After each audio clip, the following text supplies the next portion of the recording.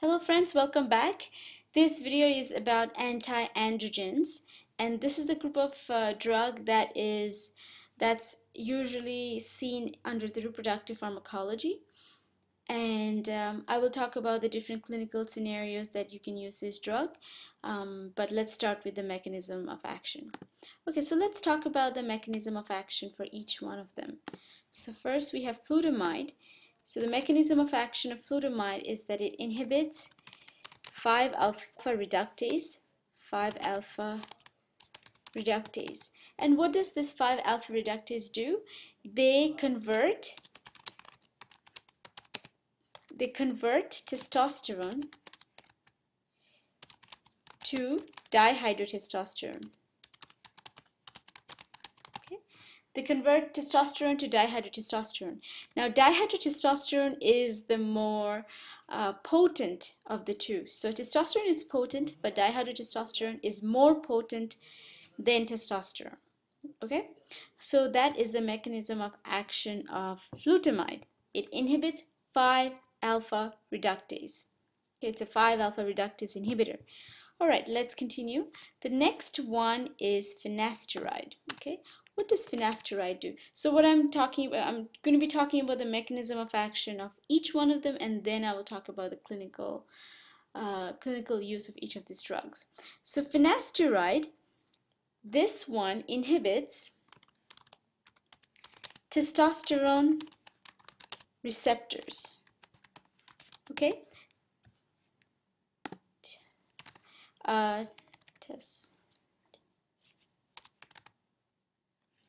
Okay, this one inhibits testosterone receptors. Now, the interesting thing is that you know how you can say, how does it inhibit testosterone receptors? It does it competitively. Okay, so it does it competitively. So think of this is where you should be thinking of those graphs where they have the Km and the Vmax, and how competitive is going to look versus non-competitive. So let me quickly pull that up. Okay, so this is a great diagram for learning competitive and non-competitive. So you can see that the normal one, no inhibitor, is the red one. Okay, so that's a normal one. So when we have competitive inhibition, which is the green one right here, when we have competitive inhibition, our Km increases. Okay, so you have to remember that Km approaches 0. That's competitive inhibition. But when we're talking about non-competitive inhibitor, our Vmax increases. Okay, Vmax is going up. So you can also think about it in another way you can remember is that the competitive one moves on the x-axis and the non-competitive one moves on the y-axis. And competitive one deals with Km, non-competitive one deals with Vmax. So since we're talking about competitive and non-competitive, let me quickly also talk about how exactly they work. So when we're talking about competitive receptor or competitive inhibition, both the substrate and the competition is competing for the same binding site. So there is one chair, and both my drug and my substrate wants to sit in that chair, okay, which will control the whole protein. Now think about non-competitive inhibitor. They're not fighting for the same chair. They have two different chairs, but once someone sits on that chair, it changes the shape of the protein. Okay, so that's non-competitive. So even though you're sitting on a different binding site, it's changing the protein, and the substrate cannot bind to it anymore because of that change. All right, so that was a quick review of competitive versus non-competitive. Okay, moving on. Okay, so finasteride, we talked about it inhibits testosterone receptors competitively. Also, one more thing is that finasteride it's non-steroidal. This drug is non-steroid. So you might think that this is binding to a steroid, it must be a steroid itself. No, but this drug is a non-steroid. All right, moving on to the next one, and the next one is ketoconazole. Now, ketoconazole and spironolactone, or spironolactone, however you say it, they both inhibit steroids. One inhibits binding of steroid, the other inhibits synthesis of steroid. So which one is which? Can you think of which one inhibits binding and which one inhibits synthesis? Okay, so this is how I remember it.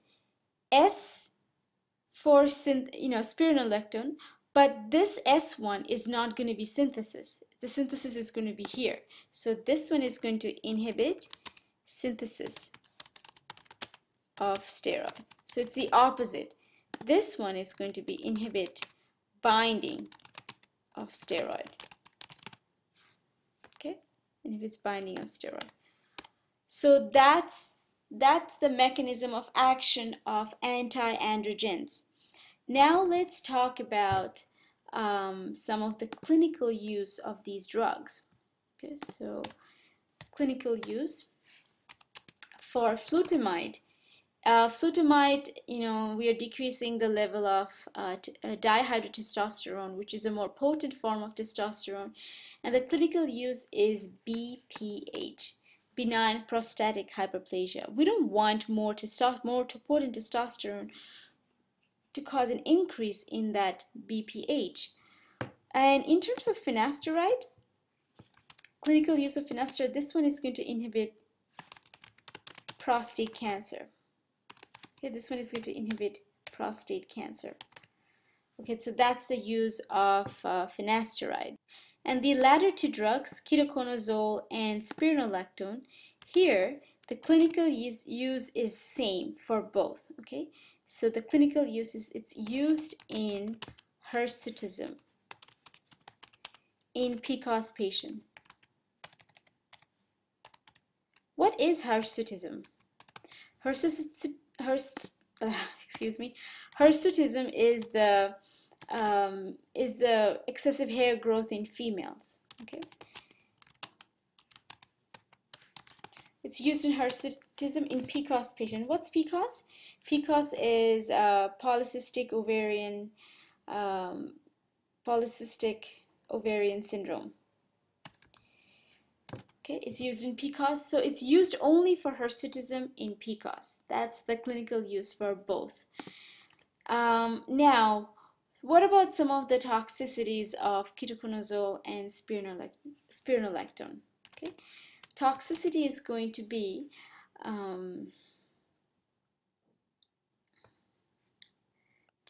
okay. So toxicity is gynecomastia. And the toxicity is the same for both of them, spironolactone and ketoconazole.